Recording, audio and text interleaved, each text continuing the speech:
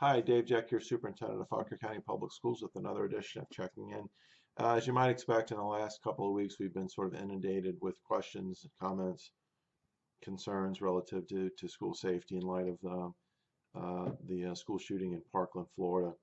And I wanted to make a couple of comments because the questions and comments keep coming in, and I think now is a good time to kind of hit the reset button a little bit because um, when these things have happened in the past, in around our country, unfortunately, there's lots of energy around them, and then the energy kind of dissipates over time until something else unfortunately occurs.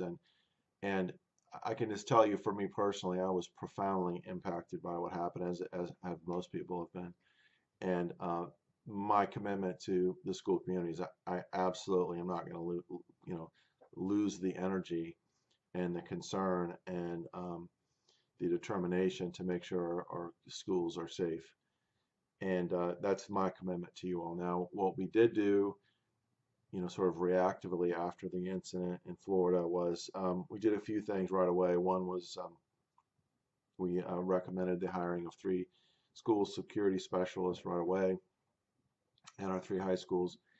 And additionally, we asked that each principal meet with their staffs or in some way review their school crisis plans with their staffs. And so those were a couple of things happen right away. And in addition to that, we've been meeting and talking with Sheriff's Office. They've been doing, Sheriff Mosier personally, as a matter of fact, has been visiting schools and just kind of getting a better understanding of the layouts of the schools, and he recommended some things to us, and we're gonna do those things. And there's always a little bit of a danger in laying out there everything you're doing relative to school community safety or school safety. That's not always a smart thing to do. You don't want to give any potential bad guy an advantage. So some things, we don't share, and I think that's appropriate. So there were some things right away, but big picture is I'm getting lots of recommendations and concerns, etc. And I appreciate them, and believe me, I'm not.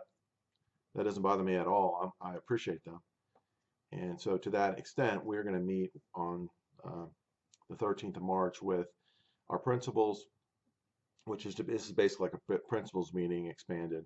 Principals, law enforcement, um, some local politicians will be in attendance, 2 school board members, some students, parents. We have lots of staff members who are also parents, so we're kind of commingling those two because we don't have a lot of space. We're in a place that doesn't have a lot of space. But media will be there. They'll be covering the meeting. And I would expect that what will come of this will be some kind of public forum. We want to look at, with these experts, what are the actionable steps that we can take, and what are those things that are sort of possible and doable. Because again, I don't claim to be the school security specialist expert. I'm just not. But we have folks in the community who that's their area. That's the thing that they're adept in. We want to learn from them. We want to learn all we can from them, and talk about those things that are going to be most impactful in terms of keeping students safe. So, and that conversation's already begun with law enforcement, with the sheriff. I've had many conversations with the sheriff. Um, so we've begun that conversation, but we want to more formalize it and memorialize it in this meeting, where we leave there on the 13th with actionable steps. And it may be, it may be that after that meeting we plan another meeting. I don't know, but we need to have a serious discussion, and we need to hear from each other. Not all arrows pointing in one direction saying, what are you going to do? But looking from within saying, well, here's what we can do. Here's what we recommend. Here's what we think is most effective. And let's work together to make this happen.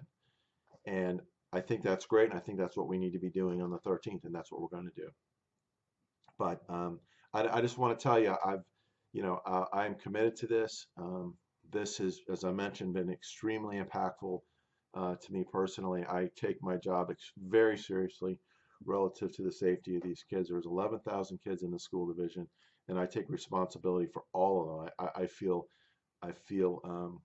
an intense sense of responsibility along those lines, and when something like this happens, I immediately, I think everyone does, you start looking within, like, all right, so what can I do to make, even if it's a parent just talking to the kid about, making good choices at schools, etc.